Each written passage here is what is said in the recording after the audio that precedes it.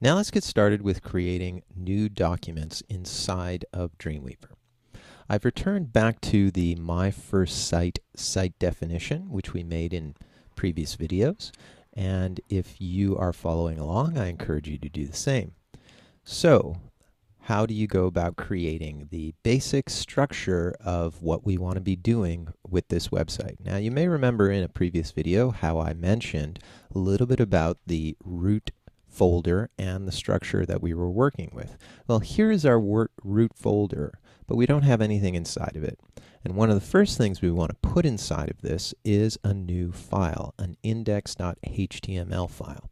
Now we can do this in a number of ways. Number one, I can come right to the Files menu and I can right click on this and just say New File.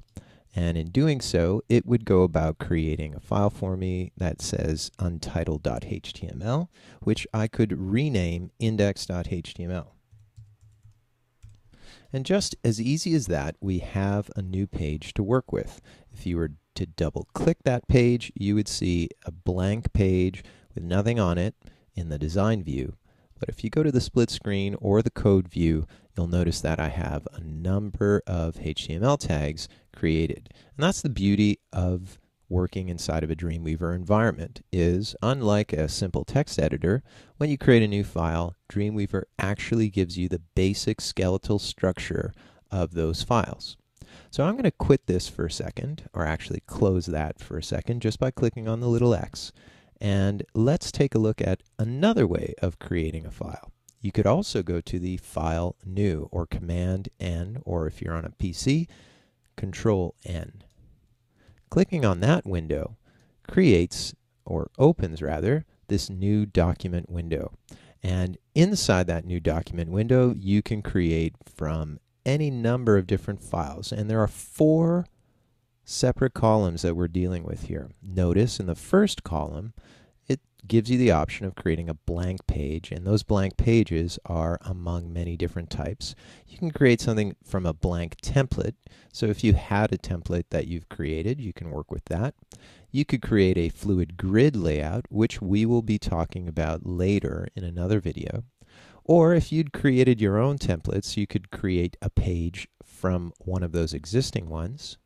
You could create a page from a sample, and these are sort of CSS samples. These are not really sample pages per se, they're just sample styles and sample color schemes working with a CSS environment. There's also mobile starters here, which will give you some jQuery mobile functioning. We'll talk about that a little bit later too. And there's other types of pages which are mostly for programming. You'll see C# or ActionScript pages that you can create, but we're not really interested in any of these within the context of this particular video. So if we go back to our blank page, you'll see in the second column there are page types. You can create a simple HTML page as we will be doing, or templates, or as you can see in here, CSS, JavaScript. Those are very common types of pages that you will be probably creating when you're working in Dreamweaver. In the third column, you'll see layout. Now, layout is something that we are going to be concerned with when we're working inside of Dreamweaver. The first option is none. Well, what that means is a blank page with just the skeleton of the HTML, but nothing else. However, there are these starter pages that you can work with, and as you can see here, if you're very new to CSS and HTML, or perhaps if you just want to get up and running very quickly, these layout pages, these starter pages, are really quite easy to work with, and they give you some different options. You have to clean them up and sort of work with them, but they give you a lot of the most common options that you'll see. So for example, 1 column fixed and centered, 1 column with a liquid layout, 2 columns with a sidebar on the left. You can even have things like 3 columns or 3 columns with a header and a footer. These are all a number of different types of files. There's even HTML files with 2 columns fixed, right sidebar, header, footer, and 3 columns with header and footer. Well, HTML5 brings me to the last remaining column. I'm going to go back to layout none. And as you can see here, the most important element that you can be working with is the Doctype. Now the Doctype, as you'll notice, is something that I can choose from, and there are many different types of doc types. Well, if you're working with CS6, the defaulted doc type is going to be HTML5. If it's not, I will encourage you to change it to HTML5. The more common doc types that we are probably going to see the most are either going to be XHTML 1.0 transitional, or now we are moving towards the newer doc type, which is a HTML5 doc type.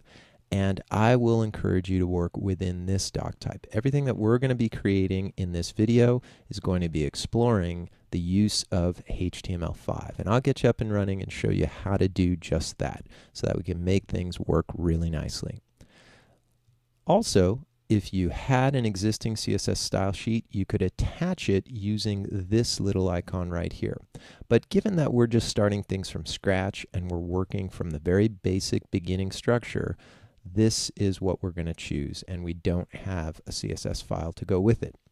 So I can go about creating a file. You'll notice it's got the same doc type, the HTML5 doc type that we had when we created it here.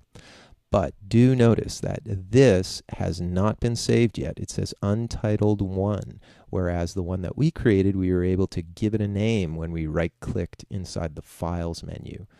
So this one would have to be saved.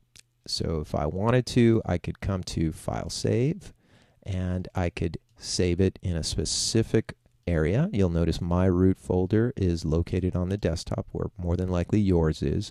And let me just say, if I name this test.html, notice now test.html happens to be right here.